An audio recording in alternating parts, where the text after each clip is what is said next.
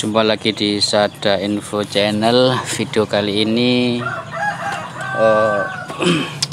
WhatsApp atau internal WhatsApp yang lemot, atau kita biasanya kirim status, kirim video atau kirim audio tapi tidak bisa langsung terkirim. Banyak penyebabnya. Salah satu penyebabnya bisa dari internet yang tidak stabil, atau salah satunya bisa dari WhatsApp sendiri, settingannya otomatis internetnya otomatis download.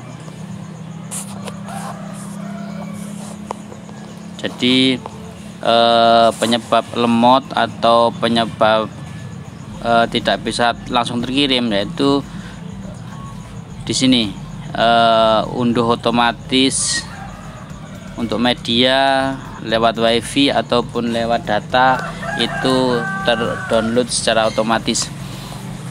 Misalnya kita ada grup 10, kalau semuanya kirim video maka akan lemot.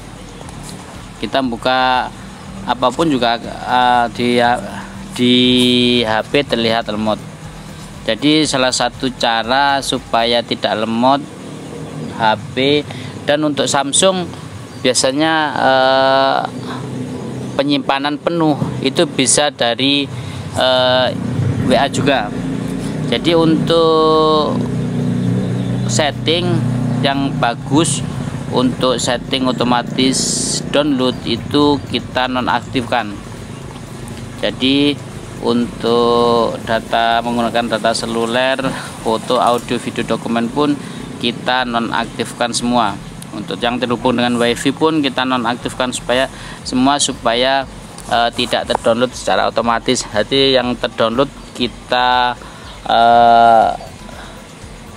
yang kita butuhkan saja yang kita download. Untuk penyimpanan yang tidak perlu dipakai bisa kita hapus supaya tidak memenuhi di internal memori. Seperti contohnya di Samsung sering terjadi lemot karena internal memori penuh. Bisa jadi penyebabnya yaitu dari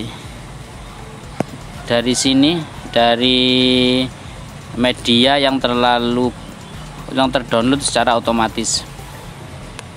Jadi bisa kita hapus, mungkin yang tidak perlu kita coba kita hapus yang tidak perlu. Yang tidak perlu bisa kita hapus supaya tidak memenuhi di internal memori kita. Jadi supaya di WA tidak lemot, dan untuk di HP juga tidak lemot.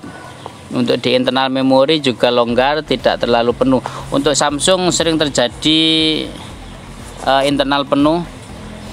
Salah satu penyebabnya yaitu media yang terdownload di WA itu secara otomatis.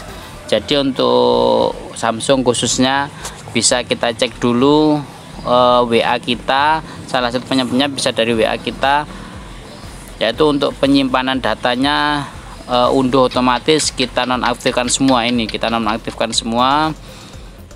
Di wifi juga kita nonaktifkan semua. Dan untuk menghapus kita bisa masuk di kelola penyimpanan ini, yang tidak perlu bisa kita hapus satu persatu. Jadi untuk HP yang lemot, yang internal selalu penuh, bisa kita coba dengan cara menghapus atau men-setting ulang WA kita.